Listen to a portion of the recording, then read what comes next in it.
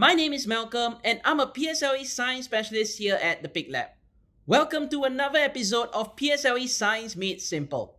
In this video, I'll be going through a past year examination question on the topic of materials.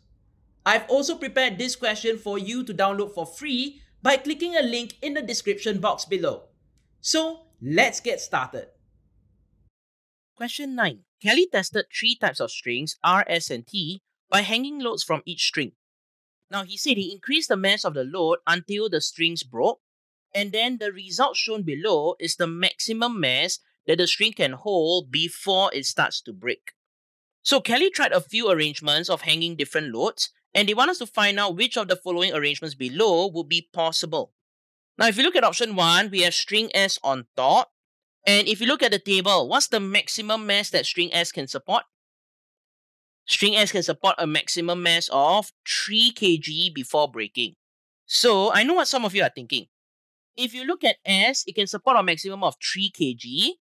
And if you look at the mass below S, you can see it is 2 kg. So, you guys think, oh, that means S will not break. That means option 1 is possible. But if you look at S carefully, would it only support the 2 kg mass? No. In fact, string S is at the top.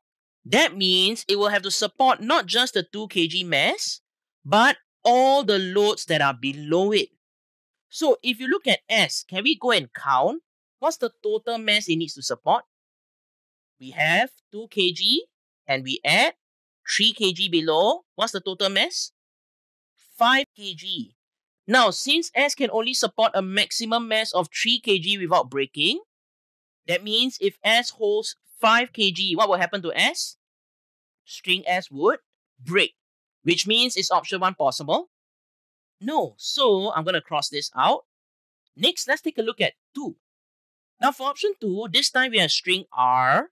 And if you look at R in the table, what's the maximum mass it can support? R can support a maximum mass of 2 kg. And if you look at R, what is the total mass it has to support? Does it only have to support the 3 kg mass? No, R has to support both the 3 and the 2 kg mass. So let's add them up together. R has to support 3 plus 2, and we get 5 kg. And since R can only support 2 kg before breaking, is option 2 possible? No, string R will break, so 2 is out. Next, let's take a look at option 3. Now for option 3, we also have string S at the top. But what is the loads that string S has to support? String S has to support all the loads below it. So let's go and add them up together.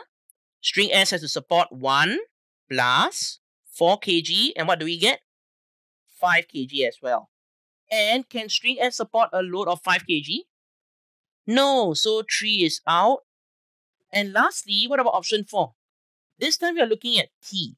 So similar to the other options, let's go and calculate what's the mass that T has to support here. We know that T has to support a mass of 4 kg plus how much? 1 kg, and we get 5 kg. Now let's check back to the table. Can string T support a maximum mass of 5 kg before breaking? Definitely. So this one is possible. But now we also need to take a look at string S. If you look at string S below it, what is the load it needs to support? String S, does it need to support the loads on top? Don't need. It only needs to support the loads below it. And what is the load below it? 1 kg. Now let's check back to the table. Can string S support a load of 1 kg? Yes, in fact, it can support a maximum of 3 kg before breaking. That means, would string S in option 4 break?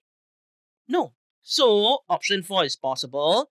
Therefore, the correct answer must be option 4. Thank you for watching. I hope you have enjoyed this video. If you found this video useful, do give us a thumbs up. If you'd like to check out more videos by us, do click on the links on the right hand side. Last but not least, don't forget to subscribe to our channel for more interesting videos. Thank you, and I'll see you guys next time. Bye!